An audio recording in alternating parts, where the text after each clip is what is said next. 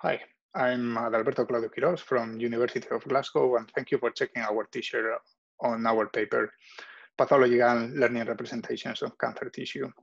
Our work is motivated to get a better understanding on tissue phenotype diversity. Although we are aware of genomic and transcriptomic diversity across cancer, when it comes to tissue phenotype, this is still poorly understood. And we believe that generative models with representation learning properties can help us to get better understanding on this diversity of phenotype. For that, we put together this GAN that not only has high quality image generation, but also representation learning properties, such as an interpretable latent space, but also a latent space that allows vector operations that hold semantic meaning. I hope that you like our work and we can discuss it on MIDL, and thank you for taking this time.